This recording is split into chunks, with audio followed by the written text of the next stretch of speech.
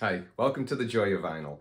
Today's episode is about cleaning your stylus, something we should all do when it comes to our turntables and the care of our records.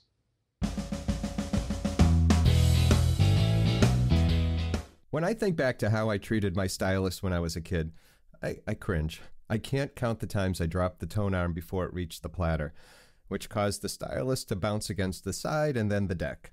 The speakers always reacted with a loud thump, and I'm sure they cringed too. I mean, who wouldn't? I remember one horrific day after I'd received my first automatic turntable for Christmas. I might have been 11 or 12. I hit start without realizing I'd forgotten to put the record on. Now that created a sound I'd like to forget, and I'm pretty sure it was the cackle of demons from hell. But I'm happy to say those careless days of abusing my stylus are long gone. I treat it as I would an extension of my body. Neither of us will live forever, but I do all I can to make sure its life is a long and healthy one, filled with music and joy. Now, how do I do that? Well, easy. I keep it clean. I know I can get a little weird with this stuff. So let's get right to it. Clean your stylus. If you think about it, it makes sense. Your stylus is in constant contact with the grooves of your record. Now, if those grooves are full of tiny particles of dust or oils, which most of them are, where do you think a lot of it ends up? On the diamond tip of your stylus. Even clean records will have some bits of unwanted artifacts in those grooves. You can't prevent the dust in the air from settling into them when you place the record on the platter.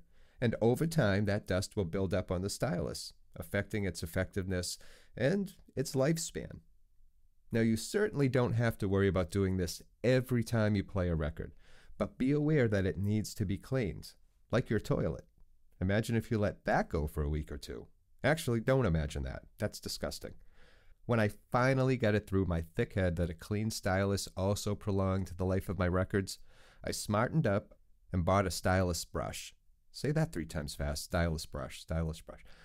So anyways, this was my go-to for years. The last one I bought was the boundless stylus brush. You can find a link to it in the show notes. The brush's bristles are very soft, non-abrasive, and won't do any damage. Don't rub your finger along it to test this. You want to keep all oils and dead skin particles away from it. I've also heard of people using a toothbrush, but I can't recommend that. Please don't use a toothbrush. Now, to use the stylus brush, gently allow the bristles to sweep across the head of the stylus in a back-to-front motion. Don't use a front-to-back or side-to-side motion because you don't want to put unwanted pressure against the cantilever. That's the thin metal arm of the stylus. And that's all there is to it. Some brushes come with a solution that you drop onto the bristles to help with cleaning. Now, I've never used a cleaning solution with my stylus, so it wouldn't be fair to speak to it. But what I can speak to is my new favorite method to clean my stylus, and that is the Onzau Zero Dust.